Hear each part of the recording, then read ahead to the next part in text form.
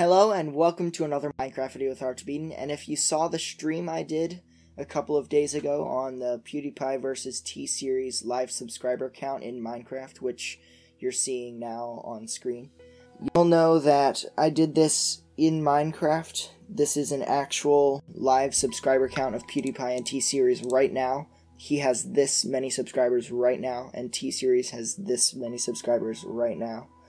And it's being updated live in Minecraft itself. These are actual blocks. I can go near them, and getting a little server-like, but I can go near them. You can see that they're actually changing right before our eyes.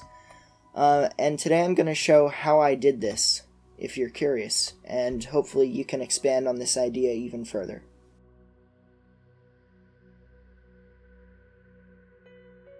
So the way I did this is I had another account down here. If I go in spectator mode, you can see this guy right here. His name is MessageBot. He's an account that I was given, and pretty much his job is to run the commands that are cloning numbers from over here to up there. But how does it get the numbers? So the way it gets the numbers is it uses this Python script that I made. Don't let it scare you. This entire section here, which is the bulk of the program, is just the old way I did it. I don't do it this way anymore. Let me stop that.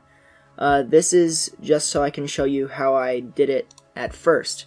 So I had this idea to do YouTube rewind dislikes counter, and I did do a live stream of that overnight as a test, but it was unlisted. And the way I originally did it was I filled a 3x5 area of stone, and then depending on what the digit was, I cut out the things. So for 0, I'd cut out a position 1 to the right, 1 up, by 1 to the right, and 3 up, which made the hole in the 0, and so on and so on, and some needed more than one command. But that was really inefficient because the thing I'm using to get the commands, in the game, and I'll show that in a second, that can only send commands once a second. So if it was a 7-digit number, it would take 21 seconds to just update it once. So the way I got around this was cloning. So I have these numbers over here that are the base numbers. So here's 0, 1, 2, 3, all the way through 9 in both colors. So whenever the program needs to reference that number, it can just simply take this coordinate and clone it over to the corresponding location. That's all well and good, but it still would take 8 seconds to load an 8-digit number. Are you bored yet? That's fine. What I pretty much said was that it edited the last 2 digits instead of just all 8, so if only the last 2 digits had changed from what it previously had been, it would only edit the last 2 instead of all 8 at a time. So let's get to the actual moral of this video.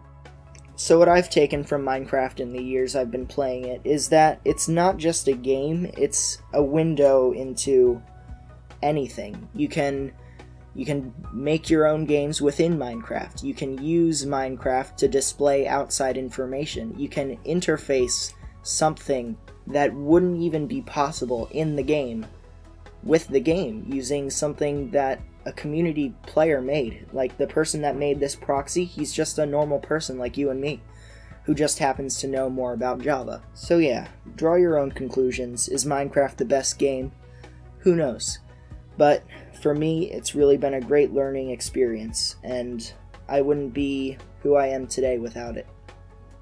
So thank you for watching. Please like, comment, and subscribe. Bye!